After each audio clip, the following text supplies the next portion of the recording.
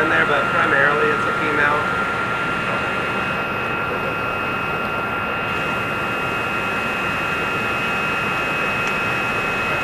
I like to use a net, kind of like you were saying with the glove. And so once you get your hand in the right place, you just hold those operculums tight. That was key. Firm. But again, I'm looking at the papilla area right in here.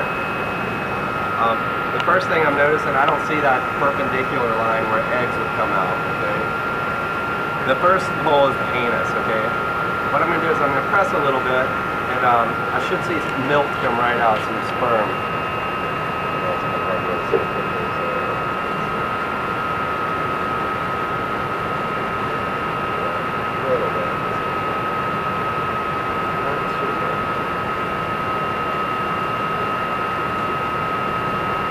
Bit of sperm, not much on these, which tells me this fish really isn't ready to reproduce.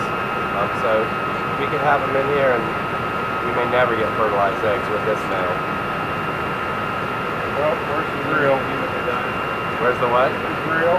The grill, yeah. Yeah, you might vary the diet sometimes to get them a little better conditioning, ready to breed.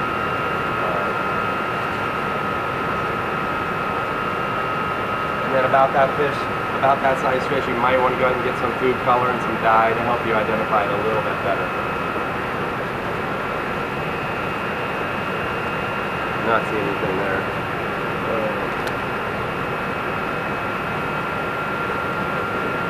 These other ones are so small. There's some bigger ones than this one.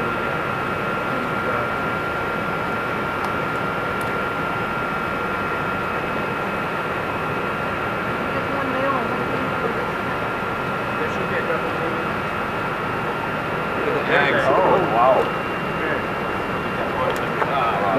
Eggs popped out of her.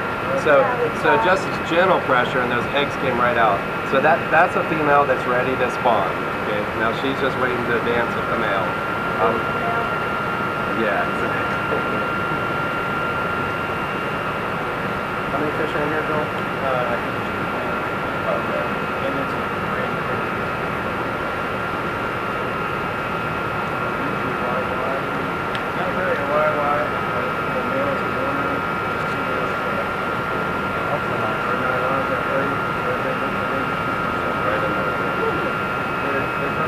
soccer.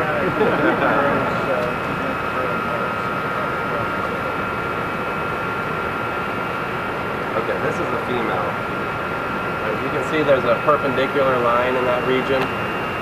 Okay, and I'll press on her in a second, and you'll see that's where the eggs will come right out. That's pretty obvious. Okay. So here, press a little bit.